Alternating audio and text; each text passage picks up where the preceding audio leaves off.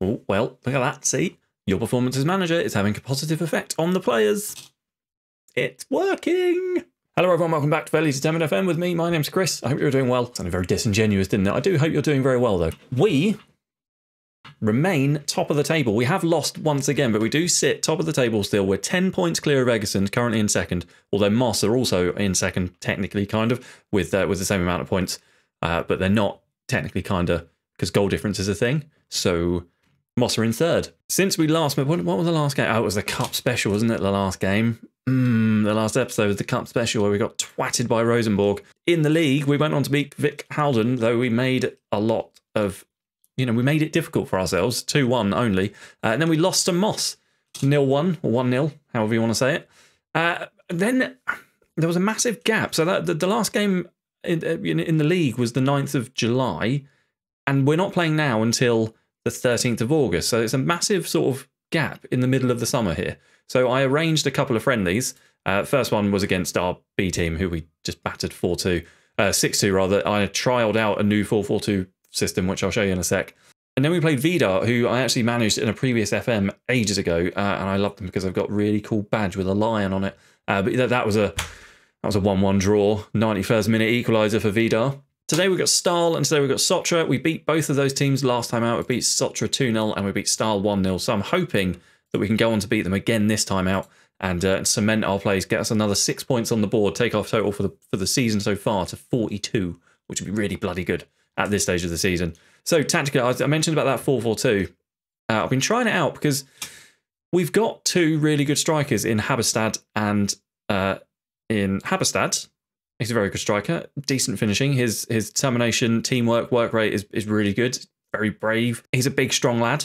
So I thought as a target man or a pressing forward or even a deep lying forward maybe, I thought he would make sense with alongside main man Helm, who is also he's a bit more well-rounded, I think, than Haberstad is. Got a bit more technically about him, less physically, less mentally, but yeah, I think the two of them together, it can work. So that's what I was trying to do. So this is kind of what I think it would look like in real terms. So we've got a wide playmaker on the right hand side, supported by a wing back on attack who's going to be. The idea is that the wing back on attack gets forward, and the wide no, and then the wide playmaker feeds in balls essentially. Defensive central midfielder on this side sort of cover for the fact that these two are sort of marauding around this half of the pitch and not doing much defensively. Mazzala making the runs up into this area, and then a winger as standard getting to the byline, whipping in crosses, and then we've got the wing back on support again supporting these two because they're going to be marauding up that side. So no, stop doing that. Stop doing that. Why are you doing that? It's pretty basic, and I think it works, but I'm not prepared to try it mid-season. I think it's the sort I used it in the friendlies.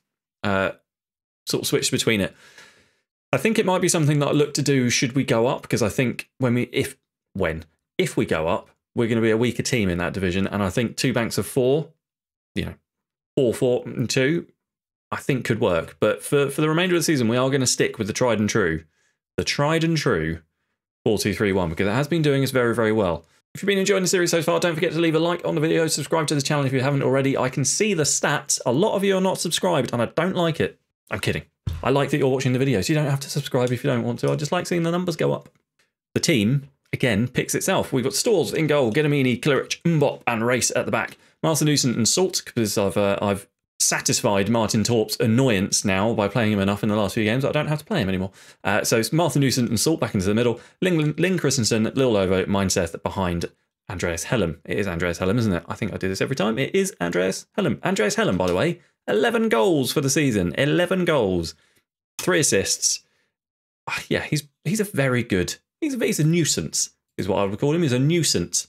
You watch him score absolutely nothing in this 2-game period. The board have announced that this game is a fan day, so I'm going to try pumping the fists.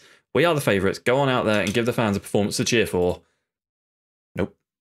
They don't care. They don't care. They do not care. Yeah, so they have sorted this largely. These haven't changed. These remain the same. But every time you go to a friendly or a cup competition, this changes and this changes from the league table. Much like it did in league in FM21. It's still annoying. I'm still going to complain about it, and you're going to get really sick of it. over the course of the manager's journey. We've got another, what, 9-10 months of this yet. Just strap in. The highlight is happening, by the way. Lynn Christensen is down on that left-hand side. He's gone all the way to the byline, but Danielson, injured Danielson, nicked it off him. He finds Leonidas, who tries to... It was a very good ball, but it didn't quite come off. Salt now on the ball for us. Helm is in through the defence, and Dobrolinski makes the save. Helm really should have scored that. That pass, by the way, that Stull tried to pull off would have been amazing. I wouldn't have minded conceding that goal. 25 minutes gone, and 9 shots, 5 on target. None of them really that exciting. Yeah. I'll tell you what, though, it's saying something that Dobrolinski is on a 7. Everyone else on that team is poor. Lynn Christensen is going to be over this. Oh, it's Gedamini over this free kick. I do apologise. He's going to take the shot. He is over the bar. Over the bar. Yeah, it's telling that their defence are the highest rated players on the pitch. And it's annoying that ours are not. Look at Lynn. Oh, Helm on a 6.3. I was saying how good you were before the game, and you're doing this to me. Why are you doing this to me? Yep. Habstad's going on, and Torp is going on for Martha, and I'm also going to make a third sub. Fredrickson's going on for Race. We're having a lot of the ball. I'm going to go attack him. They're giving us so much of the ball. It's 70 minutes on the clock. It's not happening. Not happening at all. Right. Habstad, I'm going to do this. I haven't trained this, and I do have a striker. Christian Eriksen can come on as a striker. I think an advance forward on that side with Habstad as a deep lying forward, dropping into this space here and linking up with the Segundo Volante. That's what I think I'm going to try. Yes. Let's give it a whirl for the next 15 minutes. It's yeah, it's been an exciting game, isn't it? What, how many 2 highlights? 2 highlights. One of them was, I think, a poor shot. No, a good save, and the other one was a free kick. 88 minutes on the clock. It's going to end 0-0. Brilliant stuff. Do you know what? That was so terrible. I might put a third match in this episode, because that was shocking. Disappointing. Very, very disappointing. Do you like my shelf? Got some shelves put up. I can't use a drill because I'm scared of the noise, but my dad did it.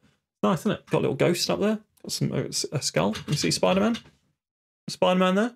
I'm not scared of the noise of the drill, I should point out. It doesn't doesn't make me cower in fear. It just hurts my ears. I find it very, very unsettling. There's no shame in that. No shame in that. I'm not ashamed. I'm not ashamed. Stop laughing. I'm not ashamed. Stop laughing, though. Disappointing reaction to Fan Day. Yeah, well, it was shit, wasn't it? Oh, that's the other thing. I am now studying for my National C licence. I finally convinced the board to let me do it, so that's good. Get the first badge under my belt. I don't know if I get sacked before I complete the studies, does it carry on? Because the board paid for it. Do I have to pay them back? Or does it just transfer to my next club? I'm going to start Habstad over Helm. I was very, very disappointed with Helm in that last game. But apart from that, the lineup remains the same, except also one more thing. Torp is in for Martha because he picked up booking in that last game, and he's suspended. Yeah, see, they like that. The media are giving you a lot of credit. Go out there. Right, we're away to Sotra. They've got some... Oh, we got some fans behind the goal. Lovely. They are on a 2-game winning run, but they are managerless right now. Can we overcome the disappointment that was that horrendous 0-0 against Stahl and actually score a goal? That would be... I'd like to score a goal. At the moment, we've had 2 shots, 1 on target. It's 15 minutes on the clock. Yeah. I feel like teams might have sussed me out a little bit, and I need to adjust tactically, but I don't quite know how. You know? I don't quite know what to do. We're having all of the game, but there are no highlights. None at all. What to do? What to do? I don't know. Come on, boys. Can I have a highlight? It's really hard to talk about Football Manager matches when there are no highlights. It's very difficult. They haven't... Okay, right. Bugger it. We're doing it. We're switching to the 4-4-2. Let's do it. And we're going to have an attacking 4-4-2 going on. It's happening. I wasn't planning on using it, but no, like we've had 2 games now where the highlights have just dried up. So, yeah, let's do it. Let's bloody well do it. See what happens. Second half. I brought on Helm, by the way, in place of Torp. That doesn't... Oh, we've got a highlight. We've got a highlight. Right, race to Salt. I don't care if this highlight's rubbish. It's a highlight in the 53rd minute. First one of the match. Helm is in. He gives it to Habstad. Habstad is fouled. That's going to be a penalty. Come on. Good stuff. We missed our last 2 penalties, though. So Hellum is on this. Come on, Hellum. Don't let me down. Don't let me down. He has not let me down. It's 1-0. Back of the net. Good stuff. 1-0. Good. I like it. 4-4-2 stays. Temporarily. Until I get bored of it. Right, we're going to go... yeah, I don't need to see the penalty. It went in. Oh, I like straight from the kickoff. We're going to go balance now to see just how the rest of the game plays out. Falk Salt wins that ball brilliantly. Lynn Christensen does not. Hellum has been played in, though, by Lil Lovo. Hellum chips the keeper for 2. Is that going to count? It is going to count. Fantastic. Aha! The 4-4-2 wins. Lynn Christensen wins the ball and then loses the ball, but then Lil Lovo, with just a pass, completely splits their defence, and Hellum, just a saucy little chip. Just a saucy over the keeper. Beautiful stuff. Beautiful stuff. And was he onside? Was he on? Yes, he was. The left back, right back was playing him on. Haha, loser. So the gap between midfield and attack is far too big, and the supply from the midfield just isn't getting anywhere. So, what do we do there then? Wide playmaker on attack? He cannot play this role, by the way. Let's try that. See what happens. We're 2-0 up. 2-0 up. We are now 11 points clear at the top of the league. Another highlight. Mindset is on the ball. Just made him that wide playmaker on attack. He's dribbling around this left-sided defender guy. Left-sided defender guy. Mbop is on the ball now. He switches the play over to Gedamini. Gedamini gives it to Lil Lovo. Lil Lovo finds Hellum, but the ball is cleared. Kind of. Madsen. Falk is in. Is that going to be a goal? That's a great save from Stores. Great save. Clear it? You're going to clear it. Brilliant. Mindset. They do eventually clear the ball away. Yeah, see, they had a little bit of match momentum there, but we've got it back nicely. 90 minutes on the clock. It's 2-0. Let's just put 5 minutes of added time on. We're going to win the game. We're 11 points clear at the top. Result. So I think the 4-4-2 could work. It might just need a little bit of tweaking. We're only 11 points clear because Moss and Eggerson are several games behind us now. But we are still 11 points clear. So I'm going to take it. Should we play a third game? I've only been recording for 20 minutes. This will be a very short episode. Otherwise, yes, we will play a third game. I'll see you for it in a minute. Here we are then, third game of the episode. If you like 3-game episodes, hit the like button, subscribe to the channel. I'm going to keep doing it until you do it. I have confidence in the boys. Gedamini on this throw-in gives it to Lynn Christensen, who finds Gedamini again. Lynn Christensen's in. Hellum shoots, scores 1-0, 8 minutes on the clock. Lovely stuff. Lovely stuff. It doesn't count. It doesn't count. Hellum was offside. Not lovely stuff. Not lovely stuff. Was he, though? No. Yeah, I mean, he was. He was. He was.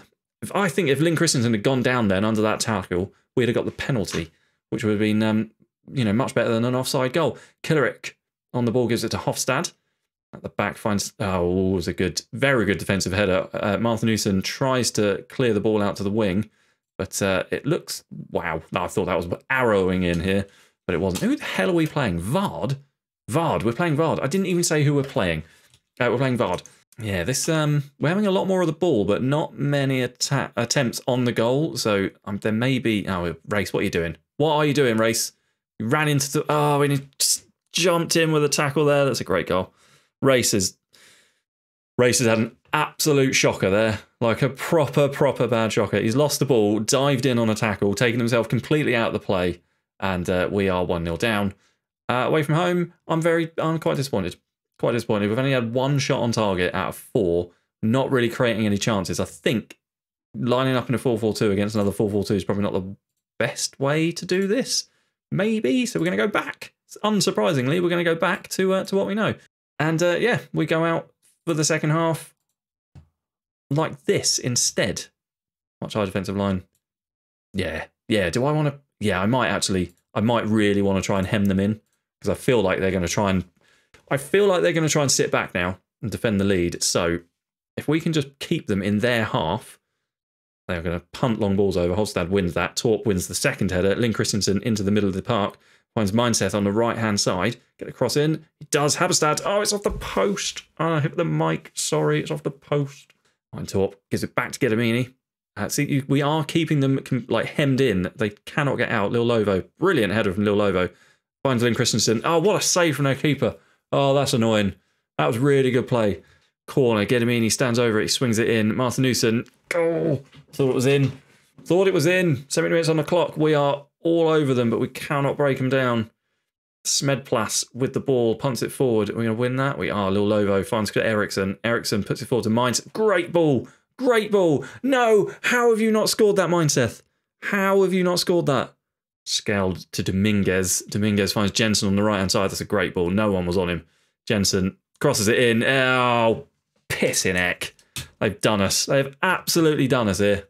Oh, I'm annoyed. I'm annoyed at this match more than the other ones. Renberg gets a late consolation goal. I'm more annoyed about that than I am about the 0-0 because we shouldn't... The 0-0 was at least a draw. That we should not have lost. Really disappointing. We're having a little bit of a blip. Just this last couple of months, you know, it's been a little bit more difficult. We lost in the... Obviously lost in the league the first time to Ullen. Then we got knocked out of the cup. We've lost in the league again. Then we've picked up a draw and now another loss.